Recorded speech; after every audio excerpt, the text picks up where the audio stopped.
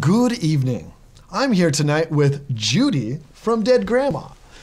Judy, I feel like we don't really know too much about you. Well, you see, I'm the love interest, so I don't have a lot of character development.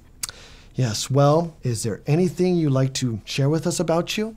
Cats, kittens, YouTube videos about kittens, Robert Pattinson, Orlando Bloom, Taye Diggs, Tool Academy, The Bachelor, flavored water with antioxidants, being mean to my parents for no reason, anything mainstream, really. Mostly just the Jonas Brothers. Wow. Sounds like you have vast interests. But I am really, really into Darfur things. I mean, like, seriously, it is so important for people to have vitamins, deodorants, Jonas Brothers. I'm sorry, did you just say Jonas? Don't put words in my mouth. But I... Over it. Over it. Enjoy today's episode. You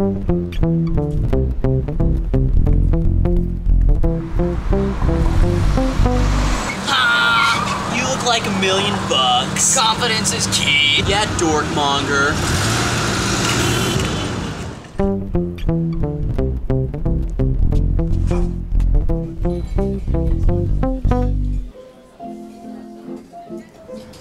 Excuse me, monsieur. In this restaurant, we have a dress code. I'm actually here to interview. Very well, take a seat.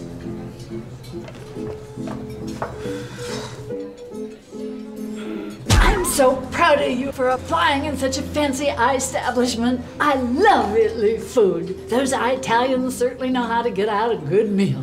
I don't need this right now. I certainly don't care for that red sauce, though. I'm no commie pinko Italian, but I do like Little Italy. Okay, Grandma, it's pronounced Italy, and not all foreigners are communists. French. Racist. Monsieur Flügelman will see you now. No, we'll see him now. American pride. These colors don't run. Dead Grandma! I've got a grandma, how about you? But then she died, oh, what to do? Help me now, I'm in dismay. Can't get by just to live in this way. Oh, nay, nay, nay, nay, nay, nay, dead grandma. She's coming into your world, grandma. She'll help you get the girl, grandma. You thought she was dead, but she's back in your head. And she'll make all your dreams come true. Dead Grandma.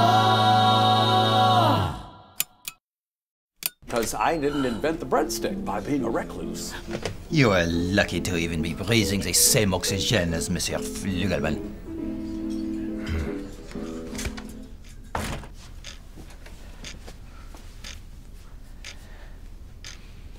Clark Gable reincarnated. Okay, knock it off. No, I won't knock it off. And you know why?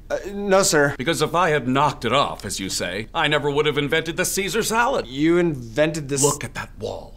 Tell me what you see. $1. Not just $1. My first $1.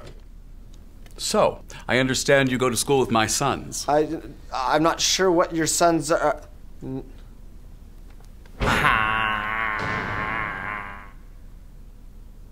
I'm not sure what your ambition in life is, son. But frankly, I don't give a damn. Ambition means nothing if you don't have it. And in my case, Italy. I am a happily married woman. I'm a happily married woman. I'm a happily married woman. What is wrong with you?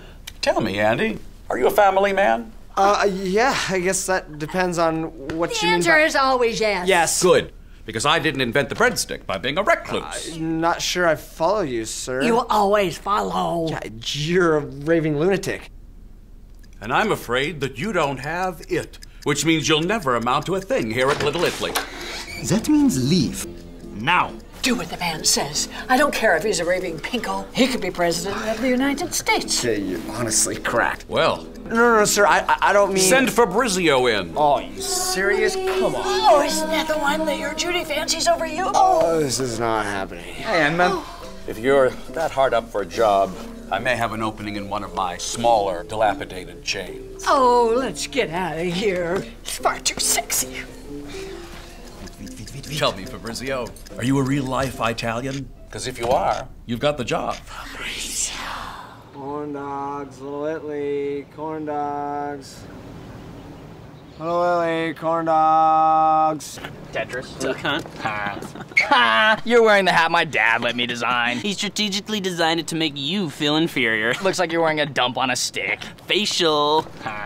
So I find that, like, I've gained, like, 1.5 inches on my biceps. So, like, this bicep. Did you hear that Fabrizio got that job at Little Italy? I love Little Italy! Everything you say fills me with interest, Judy. Corn dogs! Andy? You work here?